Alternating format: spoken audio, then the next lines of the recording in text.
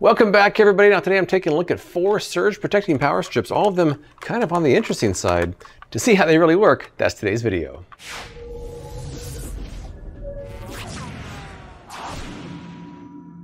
This collection of 4 power strips is kind of a mixed bag. I've got one that was advertising heavily on social media. I got an as seen on TV version, a couple of Amazon's choice. The 4 contenders are the as seen on TV Bell & Howell Swivel Power, Quirky Power 2.0, the Mount It, and the Echo Gear. First up, let's take a look at the 4 contenders. This is the Bell & Howell Swivel Power. This one actually can rotate 180 degrees. This is the Swivel Power Bell & Howell as seen on TV. I paid 20 bucks for this at Bed Bath & Beyond. It's also on Amazon as an Amazon's choice with a 4.7 star rating among about 250 reviews as of this date. The claims are that it charges 9 devices at once, 6 AC outlets, 2, and 3 USB, offers surge protection and indicator lights to show that it's grounded and protected from surges. Reset switch in case of circuit overload. The box says quick charging. The instructions don't. Its unique feature is that it can swivel 180 degrees. People on Amazon who liked it said they liked the versatility, the extra outlets, and the swivel feature. Those who did not like it, some said it was flimsy, some said it was too big, while others said it could not handle that many devices. Next up is the Quirky 2.0. This one can actually rotate pretty much any direction. This is the Quirky Pivot Power 2.0. I paid about 24 bucks for this, but last time I checked it was over 40 bucks. So I might pay to shop around for this one. It also has a 4.7 star rating. All of them do. This one among about 900 reviews on Amazon. They say it fits chunky adapters and chargers, flexes the hug corners, slim design, no outlet left behind. The claims on this one is it has 6 adjustable pivoting power outlets, can bend to fit multiple oversized adapters, surge protection, 45-degree plug for hard to reach places. Its unique feature are the rotating outlets. Of those who liked it on Amazon, people said it was great for those with space concerns. People love how it bends and fits tight spaces and how it can handle multiple large adapters. Of those who didn't like it, some people said that it's still difficult to use large adapters, while others said the light was actually too bright. Looks like pretty minimal instructions, not much to it. Whoa. We also have the Mount It, which is actually a clamped power strip surge protector. This is the Mount It. I paid $29.99 for this. It's an Amazon's choice also. Also has a 4.7 star rating among about 225 reviews as of this date. This is actually 2 devices in one. This is a clamp and a power strip surge protector.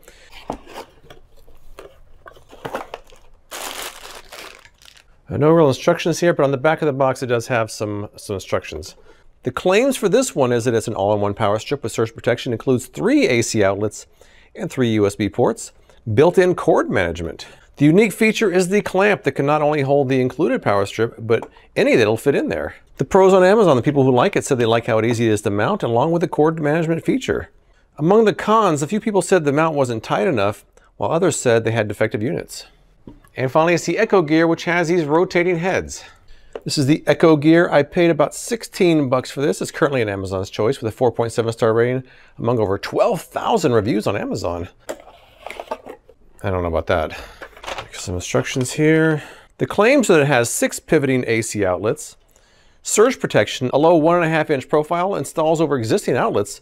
Its unique feature are these 6 individually rotating AC outlet heads. On Amazon, the people who liked it said they love the swivel design and surge protection and low profile. They say it's easy to install, easy to access. Now those who didn't like it so much, some said you couldn't plug it in at an angle. Some people said it sparked when plugging it in, and others said it lacked a reset button. I thought this was a reset button. It doesn't seem to be one. It's not really a technical review as much as it is testing out the functionality, given that all these have one feature that's kind of their claim to fame. But if you are interested in the technical side, here's a graphic showing all the specs you might be interested in.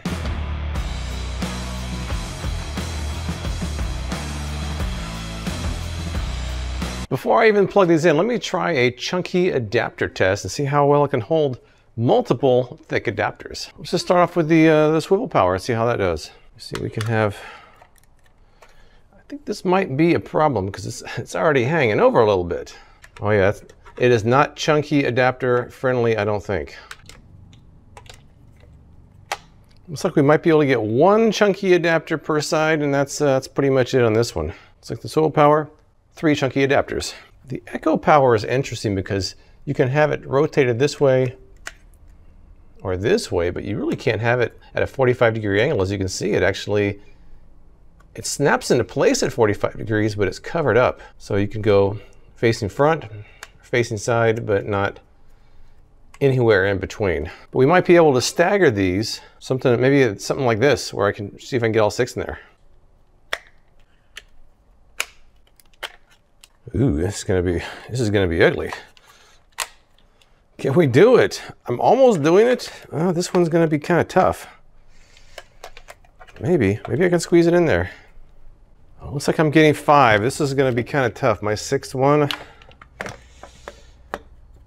it's not quite fitting number 6. Number 6 is pushing it this way, which makes it unusable. So it looks like the Echo Gear has 5. Let's keep going. This isn't scientific. These are just 6 random chunky adapters I found. Your mileage may vary. This is only one test among many that could be done, but this is the test I chose. For the quirky power, I have a good feeling about the quirky power. Look how they're spaced out. Very nice, very nice. Oh yeah, we're gonna have no problem with 6 on this one.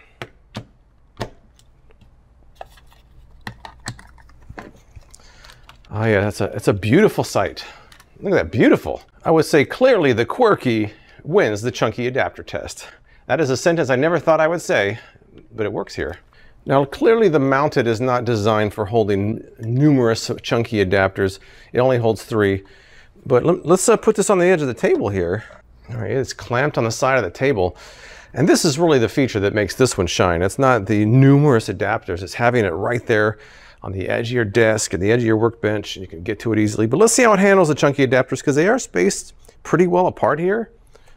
Let me just grab 3 random adapters here. Can it do 3 in a row? And again, all adapters are different, so this is just one quick test. It's gonna be kind of tough, and the center one's not wanting to go. It's not gonna do 3 chunky adapters in a row, but it will do 2, and probably a smaller plug on the inside. But this one also has cord management in the back. Look at this. Very nice, very handy, very easy. So you can run your wires through there, keep them out of the way. So that's one nice feature of this one that the others don't have. So even though it lacks as many outlets as the others, it does have a few features. The clamp and the cord management work quite well. I would say the quirky wins the chunky adapter test, but we have a long way to go. Let's go plug these in and see how it works in a real world situation. Let's first plug in the swivel power and see how it looks. All right, both lights are lit up. This is protected and grounded. That's a good thing.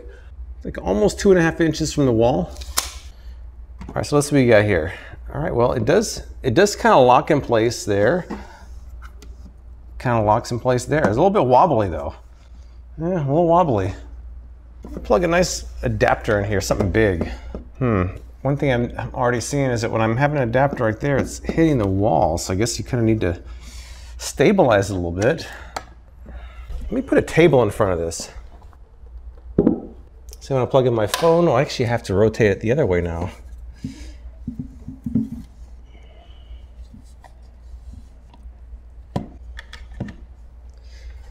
I guess you could technically rotate it back down once it's plugged in. Yeah, I could. You could do that. Got this lava lamp here. Let's plug that in. So far, so good. It just seems very loose, about a regular lamp.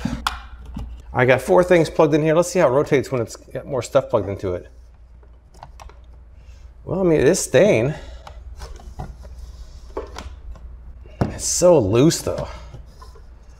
But it is working. Everything's got power. I got plenty of outlets left. Probably no adapter in the center, no adapter on the bottom. This big one right here is kind of ruining it for everybody. It's almost coming out of the wall when I take this out of here, very loose. The swivel effect seems a bit gimmicky, it seems a bit loose. I'm not as impressed with this one as I wish I would have been, but we've got more to test out. Let's try them right now. Let's try the Echo Gear now. That one feels a little more solid, I think. That is less than 2 inches. Looks like 1 3/4 inches away from the wall, so a little bit flatter profile. As you'll see after it's plugged in, it says protected and grounded, just like the swivel power did, so that's good. Plug it in something bulky. You really can't rotate this after you plug it in. You have to kind of decide which way you want it to be plugged in. Also, this one does not have USB connectors like the swivel power, which is a bit disappointing, I guess. One thing you can't do is plug it in and then rotate it. That doesn't work. And that's because when you get halfway through, you can see it's not going to go all the way around. So you have to choose which way you're going to have it pointed before you really plug it in. Let me try my charger here once more. This big bulky thing is definitely going to take up some space. It's not 100% solid, but it's not as loose as the swivel power. Can I fit a big adapter on the side? Let's see.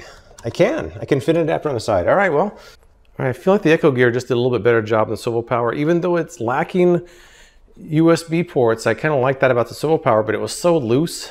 You can tailor the Echo Gear a little bit better towards your configuration than you can the swivel power. So I like that about it, even though it's lacking a USB port. It also has a slightly smaller profile than the swivel power. Let's take a look at the quirky power, shall we? One thing I like about this is that the plug has a 45-degree angle, so you can plug it in here. And you can still plug in something on the bottom here.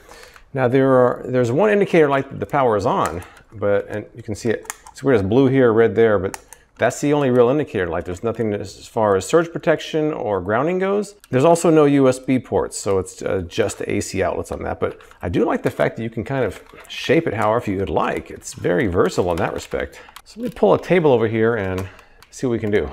Let's try just a few things here.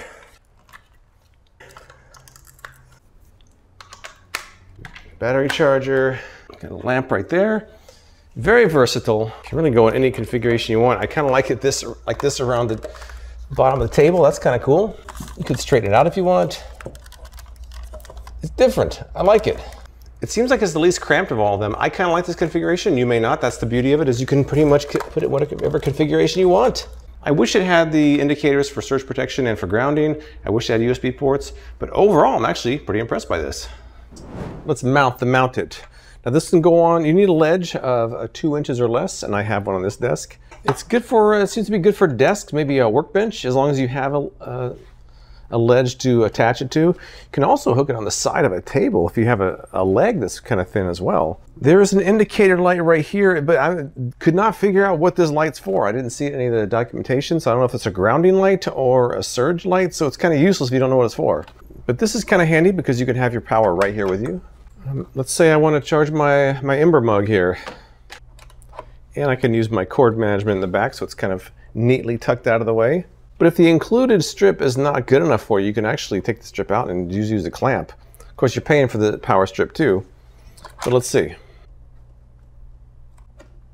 wonder if you could use the quirky in there. Surely not, right? There we go. You know what? That quirky actually worked there.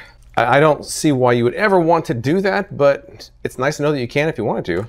That seems to be about the extent of how thick you can go with this clamp.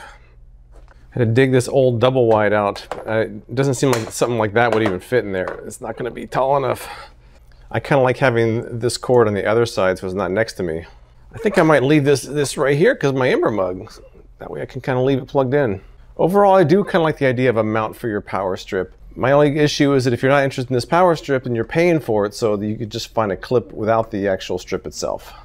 Here's what I like and don't like about these. As far as a quirky goes, I like the long cord. I like the 45-degree flat plug.